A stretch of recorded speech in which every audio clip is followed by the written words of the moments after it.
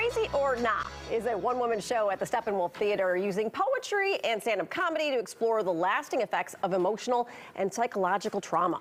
Joining us now with more is the star of the show, comedian, actress, and writer, Kellye Howard. Kellye, thanks so much for being with us. Thank you for having me. There is this saying that you gotta laugh to keep from crying, and I feel like that's sort of what's happening here. So honestly, my mantra of life was laughter takes the pain away. I have it tattooed with a smiling Band-Aid on my arm.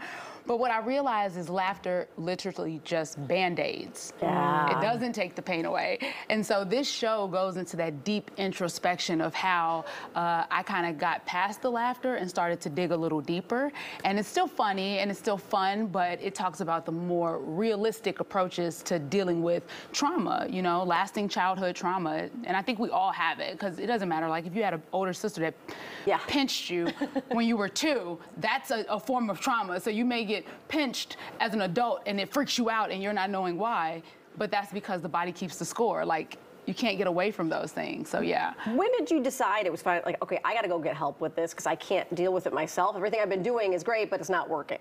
So I was diagnosed with a mental illness shortly after I lost my 15-month-old daughter. Oh, and oh my goodness, it was so thank you. It was so like, everything was happening all at the same time that the diagnosis made me question whether or not it was valid. I was like, okay, but what about everything I'm going through and have been through that I've never talked about, never worked through?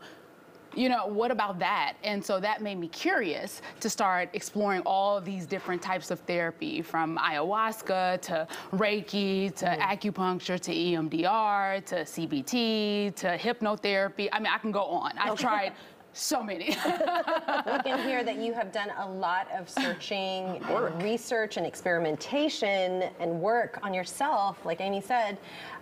What is the most surprising thing that you've learned about trauma that you hope people will also take away from seeing your show? That it's okay to have these memories and feel these memories. They're valid. And they never go away. So it's about finding the acceptance that these things happen to you. Right. And they may show up in the most random times, and it's okay. You just have to have tools and resources to be able to deal with those without taking it out on the world. Because I think a lot of us just didn't have the tools, and so we tend to attack other people with our traumas, not knowing that that's what it is. So yeah, just being able to accept it and knowing that it's a lasting thing. It never goes away, and you're gonna grow into the day you die. Well, and it's so wonderful that you're turning into a show. It is a form of entertainment because you're doing the poetry and the storytelling. And so I love all that.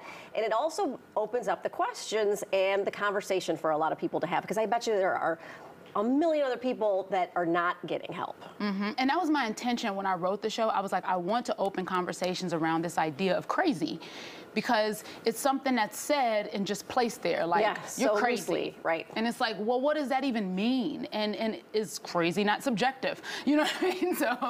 So that's what this whole show is exploring, is like, and how much of that comes from situations that have happened to you, not necessarily a brain a malfunction happening in the brain, you know what I mean? Or, yeah. And Kellye, you were telling us, I mean, just for regular acting, you're putting a piece of yourself there on stage, but I mean, what has it been like for you? I mean, this must be, you're going through the emotional gamut every night that you perform.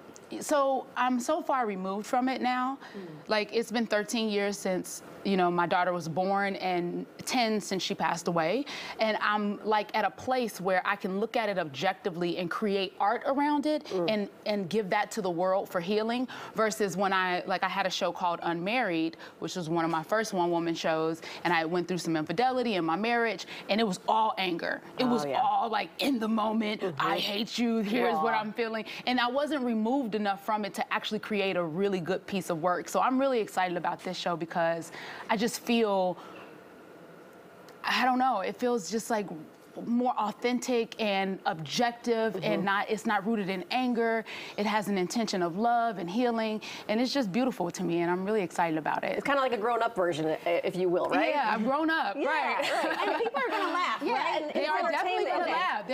I've had so many text messages from last night's open. I got a standing ovation last night to a sold-out audience. Amazing. And so many people are texting me and emailing me like, oh my God, I laughed, I cried, I laughed, I cried more, I laughed again. It was a perfect balance, and it was the roller coaster of mental illness to me. Yeah. And that's what I wanted. That's awesome. Well, we want to make sure everyone gets the details for the show, and they can check it out at the Steppenwolf Theatre, 19th through the 21st. Check out the website and Kellye's website as well, kellyehoward.com. Thank you so much for being here. Yeah, thanks for having me. Thank you so